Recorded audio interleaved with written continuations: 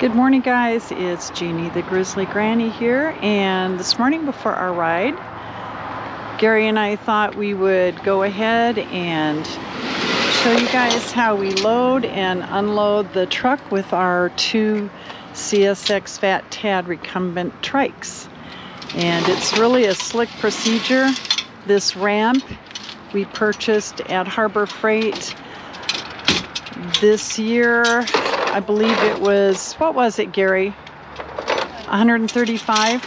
Right around that, yeah, about that. It's awesome because we had the two-track ramp from there, and we're lifting up the middle part of our trike, and we decided to go with this one, and it works great because now all three wheels fit on one of these tracks. So the bikes sit in there sort of, one goes in the forward way, one goes in reverse, and then we put the brakes on so they stay snug, and then as an extra safety measure we put this strap on the rear bike to hold it tight, and it just locks into the retaining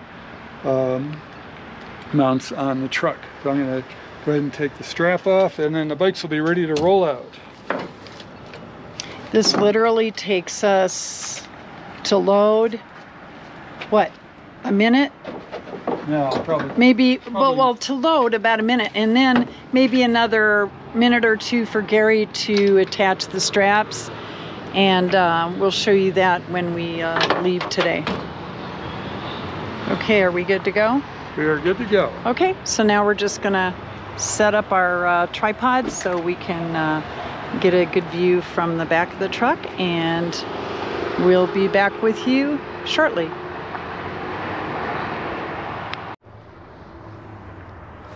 Okay guys, so now that Gary has things set up,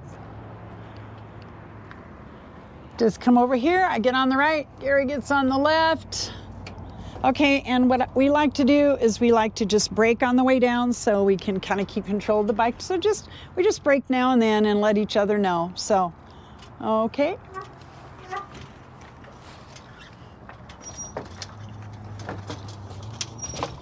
Okay, there's one.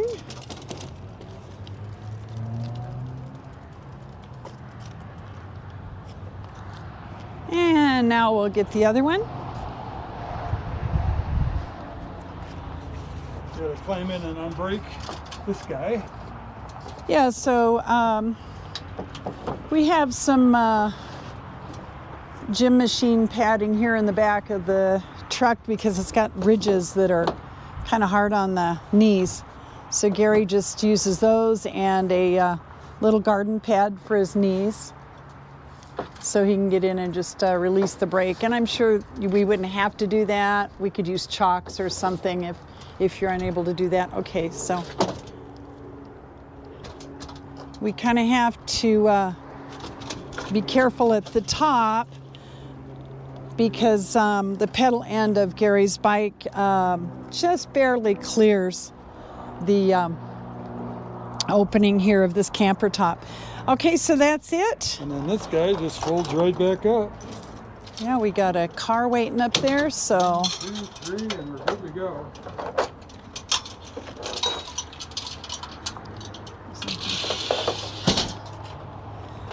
That's it, guys. We'll catch you on the other side of the ride. Okay, guys, we're back from our ride and we're ready to pack up and head home.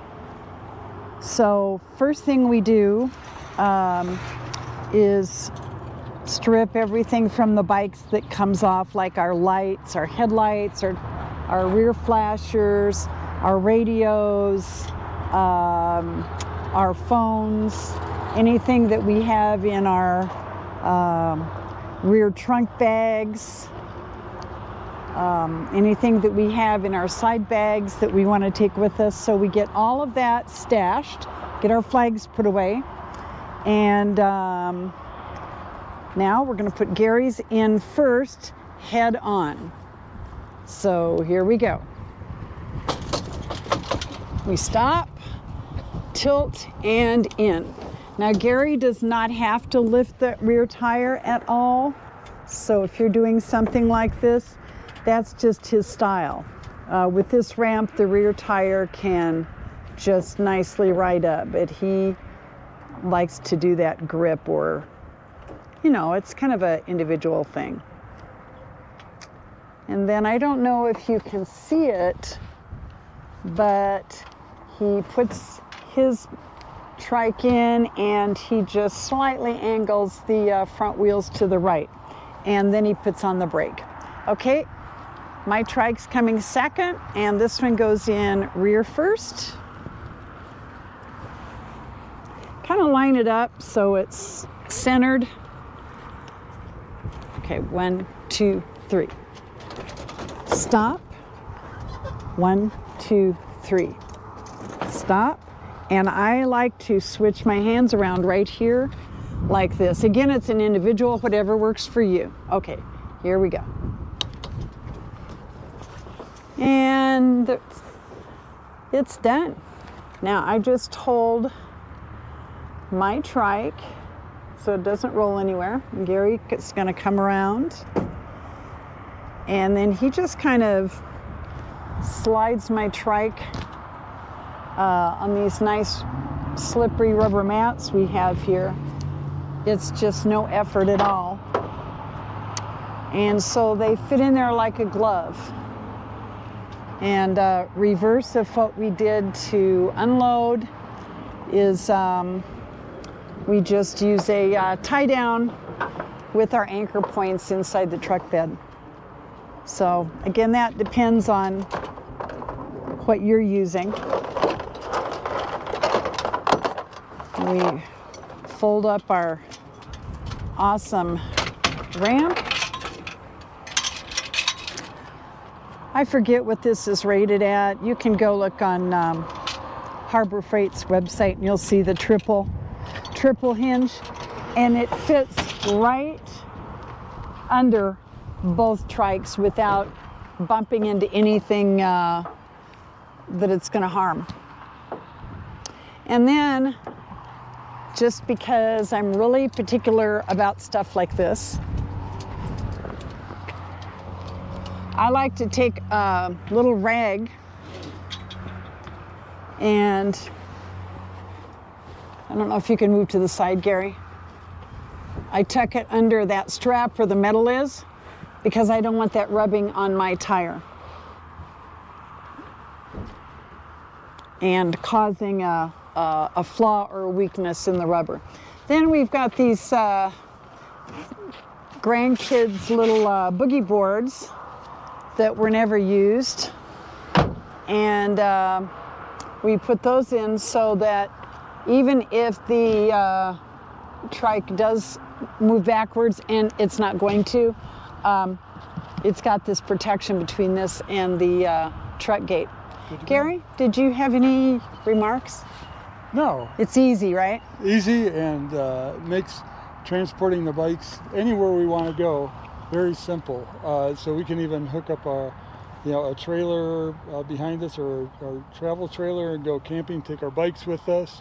Right. And it's just having a trike, it's almost essential that you have a way to transport it, because not all the time are you going to be able to roll out your front door and ride everywhere you want to go. And in Colorado, there's so many beautiful places to ride. So you want to be able to transport your bike, and we found a way to do it easily, simply, no stress, no strain, and we can pretty much hit it anywhere. I just wanted to say that if we're planning on going somewhere where we want to maybe make another stop or two after we ride, we'll usually take the truck because the trikes are in there, the windows are tinted, and you really can't see anything. If we're out of town, we throw a tarp over that, over the bikes, so you can't see anything, or trikes technically. Now, if we're going to take my Jeep, we've got a Jeep Wrangler Unlimited. Then we have a small trailer, and both trikes fit beautifully on the small, lightweight trailer. Same way, front to back, and same back way. to front. Yeah, and we would do that, like I said, if we wanted to take my Jeep somewhere. The only caveat is then your trikes are going to be outside and accessible to someone who, you know, would want to steal them. So if we have other stops to make, we usually don't bring the Jeep. Or it depends on the your trailhead parking situation. Is there going to be room for a trailer behind you? So just be flexible and, you know, have a couple plan Bs and you're good to go. But this is so easy. And guys, I was able to load this, what, 4 weeks post-op when we went on our first ride. Yeah, so it doesn't require really any strength. Yeah, I was able to load this even with my ribs and intercostal muscles cut. So it really is not any effort. It's just knowing what you're doing, coordinating movements. If one person was doing this, you'd have to make some adjustments. So this is a Teamwork. Two-person method, and there are other methods, but this is the one we use, and people are always astounded. Of course, when we're doing it in front of the camera, we kind of have to think more, and I have to talk. If we're doing this, it's just us, and we unload and load. We can just do it like that, and people come up and are like, wow, I can't believe you did that so fast and easily. So guys, hope you have a great rest of your week. As always, we wish you happy trails, and remember, be safe out there. Bye for now. See you on the next one. Sounds good. Let's drive, shall we?